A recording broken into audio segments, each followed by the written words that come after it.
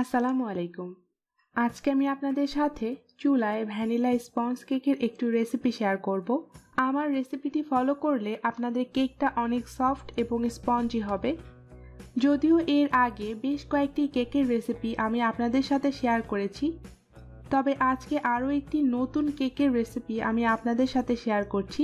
আশা করছি আমার আজকের এই কেকের রেসিপিটিও আপনাদের ভালো লাগবে।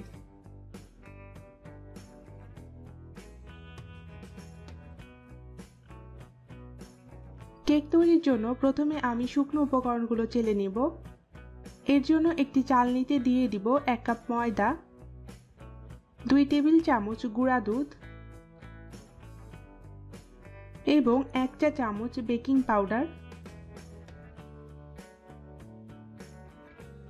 এখন সবকিছু ভালো মতো চেলে নিতে হবে যাতে এর লাম্পসগুলো ভেঙে যায়।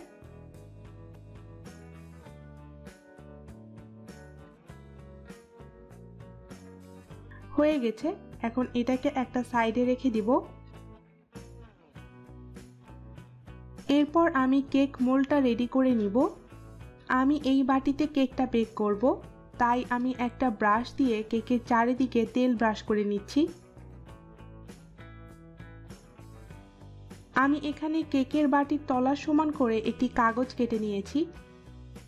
এখন এটাকে আমি প্যানের তলায় বসিয়ে দিব এবং ওপর থেকে আবারও তেল ব্রাশ করে দিব। কাগজটা দেওয়ার কারণ হলো কেকটা যেন সহজে নিচে পোড়া না লাগে। এখন এই বাটিটাকেও আমি সাইডে রেখে দিব এবং কেকের ব্যাটার তৈরির প্রক্রিয়ায় চলে যাব। একটি বাটিতে আমি একে একে 3টা ডিম ভেঙে নিব। এরপর একটা ইলেকট্রিক বিটার দিয়ে ডিমটাকে ভালো মতো বিট করে নিতে হবে প্রায় 20 সেকেন্ডের জন্য। আপনারা চাইলে হ্যান্ড হুইস্ক দিয়েও কাজটা করতে পারেন, তবে সেক্ষেত্রে সময়টা বেশি লাগবে, তবে কাজটা সেমই হবে।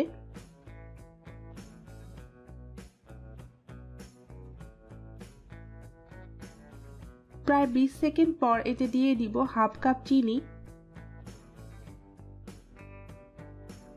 মেশানোর সুবিধার্থে চিনিটা আমি 2 বারে অ্যাড করছি। চিনিটা আপনারা আপনাদের টেস্ট অনুযায়ী বাড়িয়ে বা কমিয়ে নিতে পারবেন।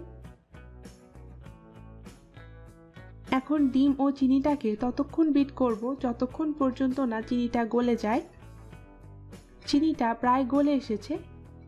এই পর্যায়ে আমি যোগ করব 1/4 কাপ পরিমাণ তরল দুধ এবং দুধটা রুম টেম্পারেচারে আছে।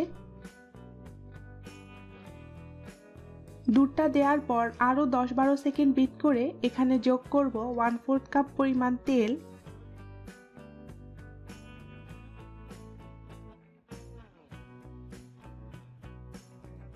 এবং আবারও 1 মিনিটের মতো বিট করব যাতে সবকিছু একসাথে মিশে স্মুথ একটা ব্যাটার তৈরি হয়। কেকের ব্যাটারটা বিট করার সুবিধার্থে আমি একটি বড় বাটিতে ঢেলে নিয়েছি। কেকের জন্য মিশ্রণটা রেডি হয়ে গেছে।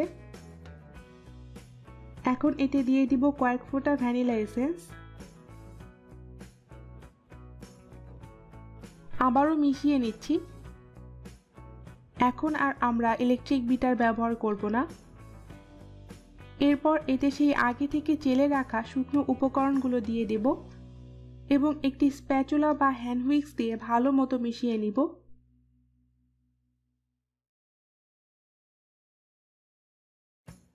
কেকের জন্য মিশ্রণটা রেডি হয়ে গেছে।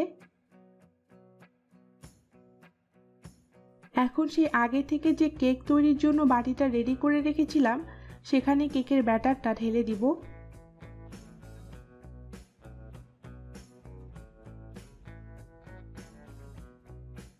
কেকের সম্পূর্ণ ব্যাটারটা বাটিতে ঢেলে দেওয়ার পর 2-1 বার একটু ট্যাপ করে নেবেন যাতে ভেতরে থাকা এয়ার বাবলসগুলো বের হয়ে যায়।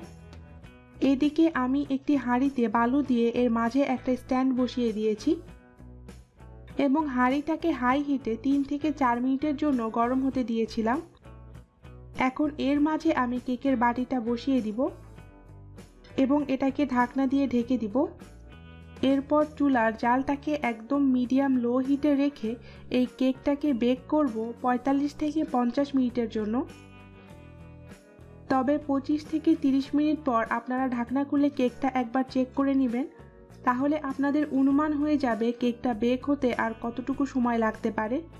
তবে এর আগে আর ঢাকনা খোলার কোনো প্রয়োজন নেই। প্রায় 50 মিনিট পর আমি ঢাকনাটা খুলে নিয়েছি এবং আমার কেকটা সম্পূর্ণভাবে বেক হয়ে গেছে। তারপরও আমি ভেতরে একটা পিন ঢুকিয়ে চেক করে নিচ্ছি।